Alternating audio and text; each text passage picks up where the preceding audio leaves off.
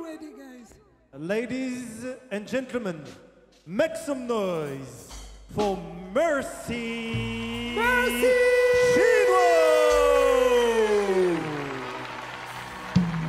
Thank you, Mercy, to be here in Kinshasa tonight.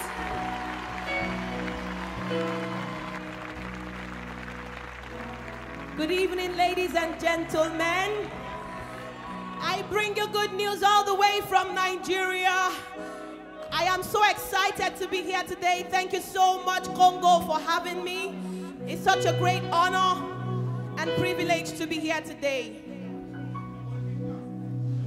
The Bible says in the book of Isaiah, "Arise, shine, for your light has come, and the glory of the Lord is risen upon you." So I'm here to tell you, Maajabu, arise, shine, for thy light has come, and the glory of the Lord is risen upon you. God is able to do exceedingly abundantly, far above much more than you can think or imagine. There'll be no more pain. There'll be no more shame. There'll be no more loss. In Jesus' name. There'll be no more sorrow. There'll be no more suffering. In Congo, he said it is finished. We believe. He said it is finished. We believe. Do you believe it? Do you believe it? Do you believe it that this is a new beginning for us?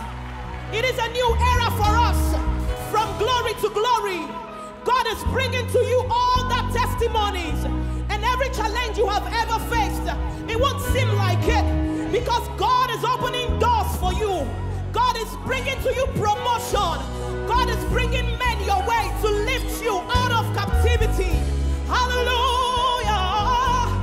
We believe. There'll be no more pain. There'll be no more shame. There'll be no more loss. In Jesus' name.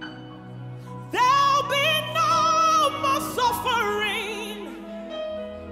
There'll be no more bloodshed. Kinshasa, he said it is finished. We believe. He said it is finished. We believe. He said